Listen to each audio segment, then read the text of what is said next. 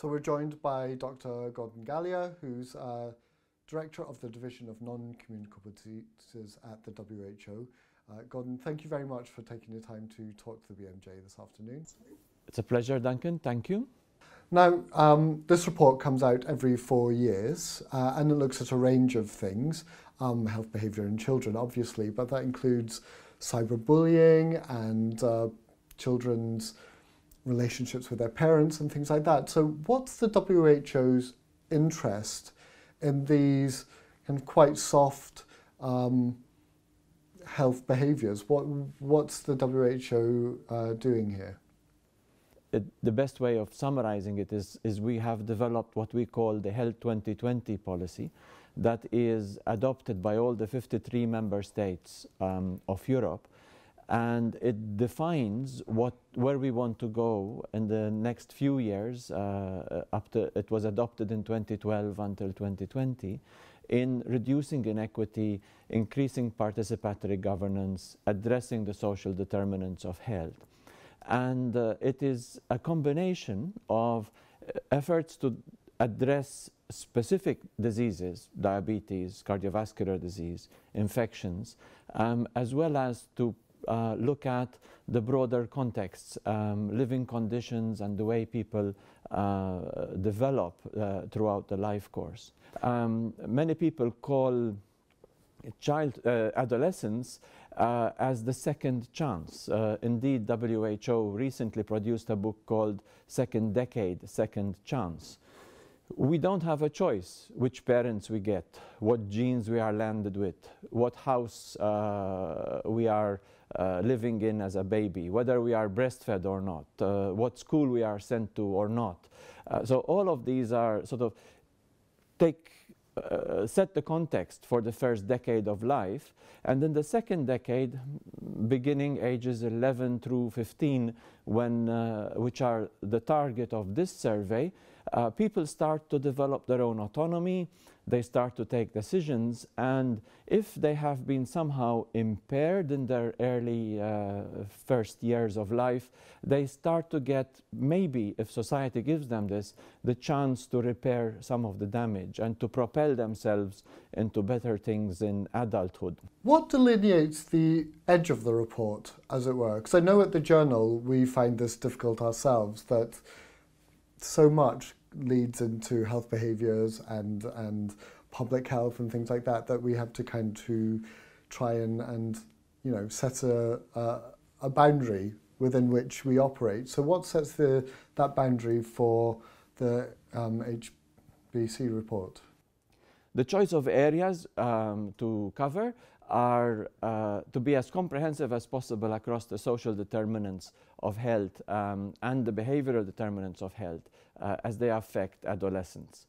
It tries to be both positive and negative, looking at both the risk factors and the protective factors. Each of the questions is as evidence-based as possible. We would like to be in a situation where, if we're asking about breakfast, we know that the question we're asking is related to a healthful behavior, that therefore we are seeking the level at which adolescents report it in order to be able to provide the countries with an index against which they could run their own interventions. And finally, we add questions about social determinants, such as family affluence, in order to be able to look at the social gradients within society. Do you concentrate on modifiable factors, or are you just trying to get a baseline for a lot of this? I think it is fair to say that either we're looking at factors that are modifiable or factors that can identify young people at risk or families in special need or pockets of population that are in special need. So as much as possible, this is not a research instrument, but it is a broad surveillance instrument that can feed into more specific intervention design. And the exact questions that you ask change every year. You add in different things. How involved are children themselves in setting the agenda for this? Young people are not involved in the core questions. So there are a number of standard questions that have stood the test of time, kept as comparable as possible between one iteration and the other of the survey in order to try and keep the comparability between countries and over time, and to be able to get the type of trends that we show in the report. Having said that, the core questions are not the only component within the instrument, the health behavior of school-age children. There are other questions that are done at other sessions, not just at the classroom session where the core question is filled up, but other optional packages give us a broader picture of the child and the adolescent experience. The selection of these optional packages has young people involved, and indeed most countries, if not all, who participate give young people the chance to participate even in the interpretation of the results and in selecting the policy interventions that are then recommended to the government. So let's talk about the actual findings of this report then. It first started back in 1983, 84 with some countries, and now has expanded and carried on every 4 years. Indeed, there were 5 countries to begin with, and in this last iteration we have 42. So it's been a very nice growth, and given that we have 53 member states in the region, that is well over, well, 4/5 of the region is now represented. Over that time, we've seen a big change in incomes and socioeconomic factors that obviously we know affect health behaviour. So can you take us through any sort of top-line trends that you've noticed? Picking a few, we've been very pleasantly impressed, just to start with some good news. It's so easy to be morose about all the trends that you see in young people. One or society as it goes, and as one grows older, one gets more pessimistic. Indeed, there are many positive trends. One of the ones that are close to my heart is the fact that tobacco is definitely on the decline. There's this image of the teenage girls puffing away outside the mall or the supermarket, and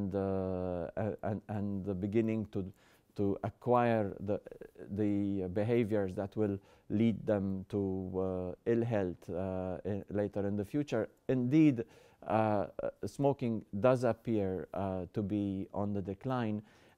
This mirrors an overall decline that we are seeing across Europe.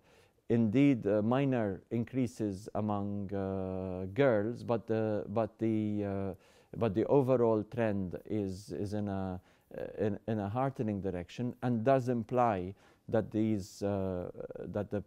strong measures being taken by many European member states in order to address tobacco are even reaching down into this adolescent age group. And are we seeing the same thing across all the socioeconomic gradients as well?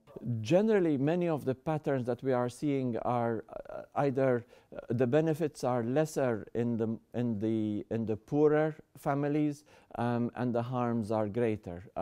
So we generally see social gradients in almost every behavior that we are looking at or reporting on.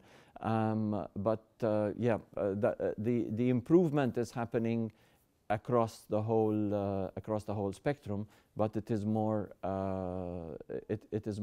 in richer families. While alcohol, for example, is also declining somewhat, it is more a decline in alcohol consumption in adolescent boys, being mirrored by an increase in adolescent girls. So what we are seeing is a convergence, lessening of the gap between boys and girls, but at the same time we are not too happy that this does mean that girls are putting themselves at greater risk. And indeed, in possibly part of the darker picture that comes out of this report are so many indicators that are getting worse for girls. They tend to be thinner, but they are more conscious about their appearance. They are more likely to think of themselves as being fat, to do things like dieting and go into extreme behaviors to try and make themselves thinner. So they are more likely to report themselves as being unwell, or that their health is in fair or poor conditions. They're more likely to have subjective indicators of mental ill health, for example, by indicating that they have many episodes of feeling poorly every week. So among girls, there is this report paints a picture of more needing to be done in order to both support and protect their mental as well as their physical health. So the two things that you mentioned there, smoking and a preoccupation with your weight perhaps, are very societal mediated behaviours, as opposed to maybe economic ones that people would have worried about before. So is there this shift, do you think? It's interesting for us. We would read the report to see, is there any sign of rumbles due to the financial crisis and that sort of thing.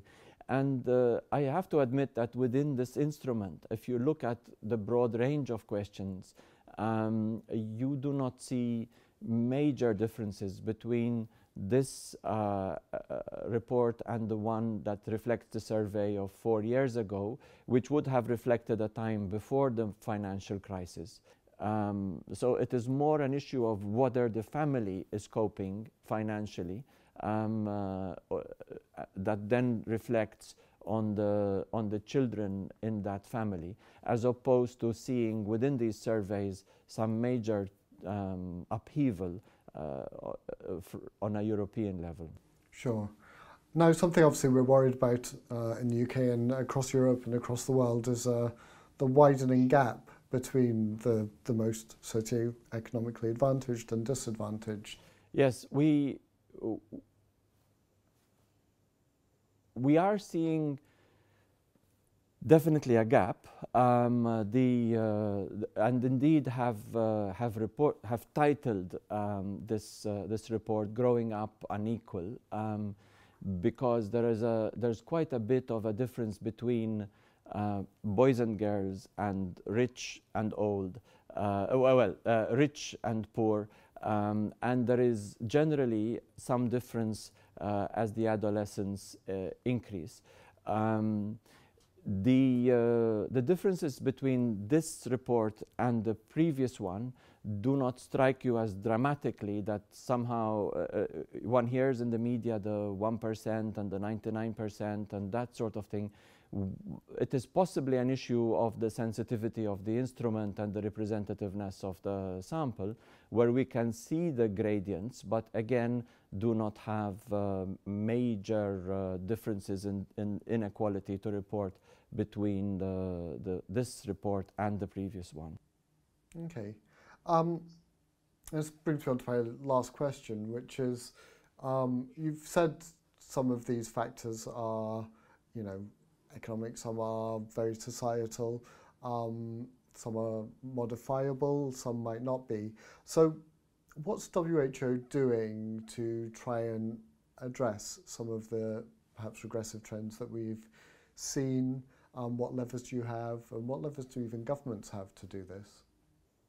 So one of the ways to do this is to actually produce reports like this, because they show indices which compare one country versus another. So immediately when this report comes out, people download it, they go straight to their country and look where they are situated in the context of neighboring countries, countries within the same regional grouping.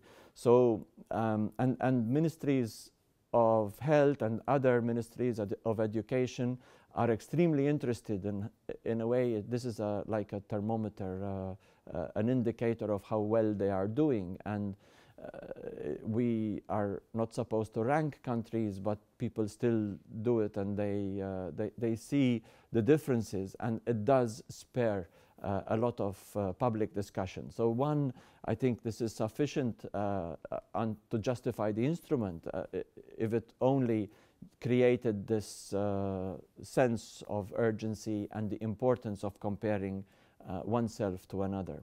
But more than that, a second level of action is we have been consulting with member states and have developed a child and adolescent health strategy and a child maltreatment action plan that have recently been approved by the member states. We've also been providing consultations and working on specific risk factor action plans, a roadmap on tobacco, an action plan on alcohol. So we have been producing in consultation with member states and collecting the evidence in order to try and give prioritized actions to countries. This then leads to specific technical support. And there our support ranges over a wide range of interventions.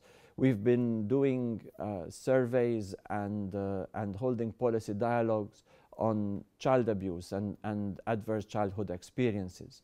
We develop surveys, we develop instruments with countries, regulatory instruments that help them to control tobacco and alcohol. And we have done, for example, many supports to countries to help in the passage of effective laws to bring smoke-free public places, reduce smoking via taxation. Taxation for both tobacco and alcohol, I am sure, have contributed significantly to the downward trend that we have seen in both these behaviors in this survey, because one of the most effective ways of attacking these two risk factors in adolescents is by putting it out of reach of the small income that they are likely, or the small disposable income that they are likely to have. Beyond that, one needs to move outside what the health sector does and to go straight to working with other sectors. So, for example, in the work on bullying, this is completely out of the reach of the health sector, and work has to be done in supporting the education ministry to provide the right sort of interventions. So if you look at the range of bullying, both being bullied and of bullying others, there's quite a wide range with an average of about 10%. About 1 in 10 children have suffered or bullying or been or bullied others. It changes between countries, it changes between the behavior of receiving or giving. I won't go into the details, but it's a sizable problem, and it is quite clear that countries which are able to be at the lower end are those that proactively have programs as early as kindergarten and primary school to make the children aware, to put them in circumstances where they can receive counseling, where the teachers are enabled to discuss it in a class without threatening the individuals involved, by bringing in the parents. Such proactive approaches are very well correlated with the lower end of the scale. So by providing support and encouraging member states through their education department to produce health promoting schools that look at these issues are the types of things. So if I were to summarize, raise consciousness and awareness through the surveys, develop mandates and synthesize the evidence for countries to be able to make their own action plans and then provide technical support both to the health sector as well as to other sectors such as education and social welfare. I know WHO has got an obesity in children task force, and the Millennium Development Goals, you know, they set really specific targets for some of these things that WHO was going to try and help countries reach. Are you setting up anything like that for child health behaviours? Yes, we basically are subject to the Sustainable Development Goals. We are very happy to see that in the new Sustainable Development Goals adopted in September, that there have been a range of new targets that are directly related to the types of things that we are studying in this instrument. We're looking at, there's a target on reducing premature mortality by 2030, by 30% on a basis year of 2010. There are targets on tobacco, substance use, alcohol, on deaths in road traffic injuries, and so on. Over and above the older Millennium Development Goal, which looked at maternal and child survival, and so on. So now we have a stronger mandate to be achieving some of these targets. When I lecture about the subject, I like to tell people that the population that in 2030 is going to contribute to the smoking statistic of Europe, as adults who are using tobacco on a daily basis, are today adolescents in this survey telling us that they are starting to smoke or not. And that the targets that we have for 2030, if you look at the young adult bracket, then this is exactly the group that we are talking about now. In our child and adolescent health strategy, for example, we talk about a tobacco-free millennial generation. We're making progress there, as you can see, because of the numbers declining in this age group.